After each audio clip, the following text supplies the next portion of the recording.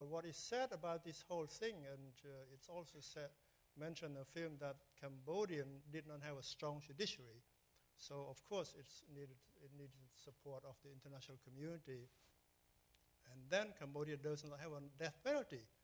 So this guy, who was responsible for some 20,000 lives, in addition to 2 million people in the country that died, what did he get?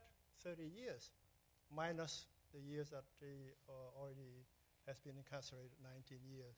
So I agree with Chomai at the end. I think many Cambodians, you ask anyone, Cambodia in the world, there is not one Cambodian whose life has not been affected by the Khmer Rouge. Mm-hmm. Everyone, each of us has lost something and someone dearest.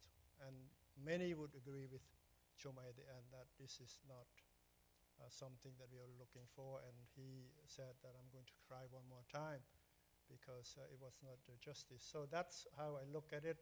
Unfortunately, when you put the number of the money spent on that process, let's say 60 million to round it up, people are going to ask now, how much can you spend on the hospital, on training teachers, on training nurses for $60 million? And then we have five, six people to be brought to trial. Not one guy